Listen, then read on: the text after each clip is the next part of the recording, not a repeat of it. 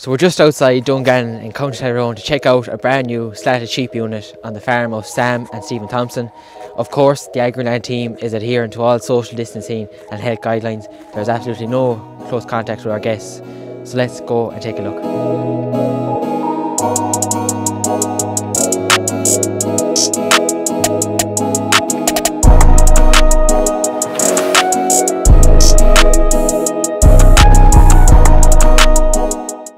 Sam Thompson, and I farm here with my son Stephen Thompson, and we're new mills just outside Dungannon. I'm retired. I worked for 40 years as a senior advisor in the Department of Agriculture, and after I retired I did some work with my son Stephen, who's now farming here. Stephen was in business, and about 4 years ago or so he sold his business and he's now farming full time. Just tell me, I suppose, the farm system in place here. Yeah, well, we own around 40 acres, right, and we take in the region of 80 acres, and most of that 80 acres has just been taken for the first time this year since Stephen came back to full-time farm. Right. We have 300 breeding ewes, 80 cattle. Some of them are close to finishing, beef cattle, and others are stores for summer grazing. And then can you talk to me a small bit about the breed of the ewes you Yeah, have here? the ewes, when I started off, I had mostly Suffolk Cheviot ewes. I was probably too good to them, and I wasn't pleased with the lambing percentage. We were selling maybe 1.2, 1.3 lambs, which was pretty low. Yeah.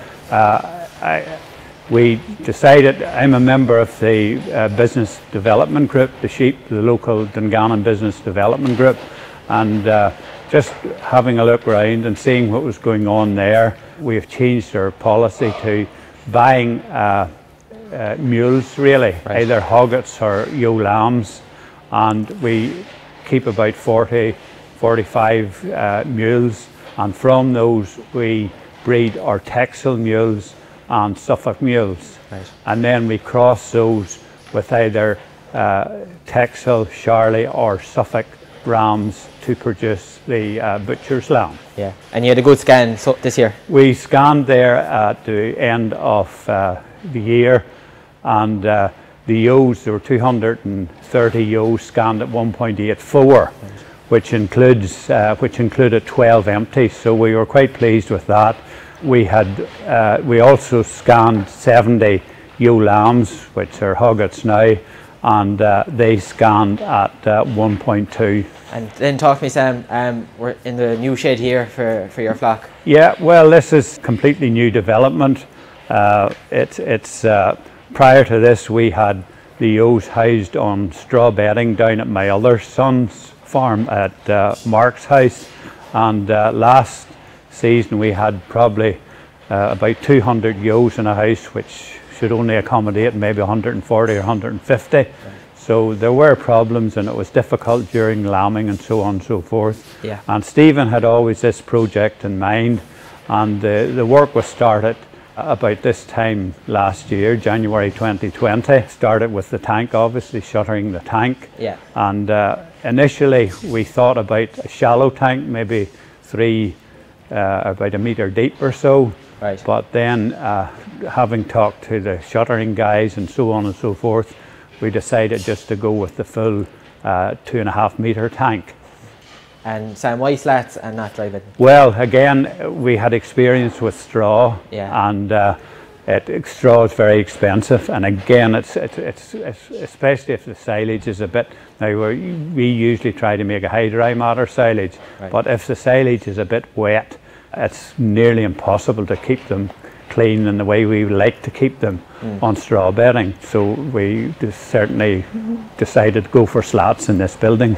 And did you have a design in mind before you ever thought about it? Did you? Yeah, we went up and had a look through the business development group. We had a look at the green mount up at Glenwherry, yeah, and got a number of ideas from there. Also, a number of farms we visited prior to the shutdown. We visited a number of farms with the business development group, and a lot of the farms had various housing systems, and we got ideas from them.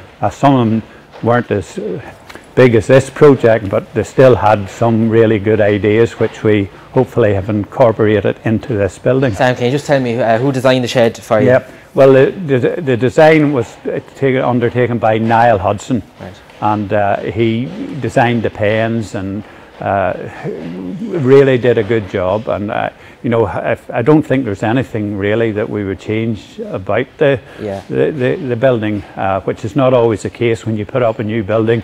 Now, having said that, we've only used it for a month, so maybe by the time we got through the whole lambing experience, we may say we should have done something different. But so far, we're very happy with the design, and credit to Niall, and also credit to the local beef and sheep advisor, Brian Hanthorne, who gave us some advice as well on the layout of the pens and so on and so forth. 10 pens in total, and they're all sort of interchangeable. There are sliding gates between each pen, and we can move ewes from one to the other. The steel work was done by OB Engineering, which is a local engineering company, and the main builder was a guy, Johnny Quinn, from between Pomeroy and Dungannon, and he has done an excellent first-class job, really. We started off feeding with round bales, and there should have been a bit chopped a bit more, and we found that the ewes were sort of silage in over the slats, which was a problem. So we then, Stephen bought a tub feeder, and it has certainly improved, and it has helped to chop the silage a bit more. And again, because we have restricted feeding face, we need to use the tub feeder really, so the meal is mixed with the silage. If we hadn't the tub feeder, we would end up hanging a lot of feeders inside the pens, and that's not handy when it comes to feeding. And it's a fine wide shed, Sam, which means you can incorporate lamb pens as well. We designed the shed so that we could use the diet feeder and could also incorporate the lambing pens within the shed.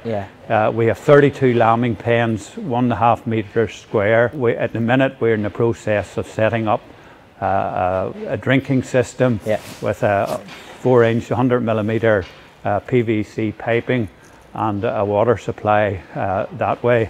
I suppose a big thing as well, Sam, when you're talking about this many ewes, is ventilation as well. It's a big thing too. The ventilation, we have space boarding down both sides, about 2 metres, and it's 2 layers because of the lambing pens where they're located.